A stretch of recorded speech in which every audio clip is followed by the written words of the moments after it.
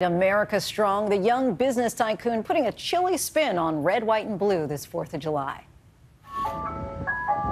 He's just 8 years old, but Carter Rettig is now known as North Dakota's newest ice cream man. I love chocolate and I love vanilla. After finishing 2nd grade, he's already a businessman. While many kids ask their parents to go to the ice cream truck, Carter asked his parents for an ice cream truck. Been asking for about 2 years, and we just kind of played it off as a joke. One day we decided to kind of make his joke come true. After his father Todd spotted an abandoned truck in a lot, it then underwent nearly 100 hours in the shop. And the cherry on top, some devoted friends who helped transform the truck into the Ice Cream Express. Whoa. I almost fainted.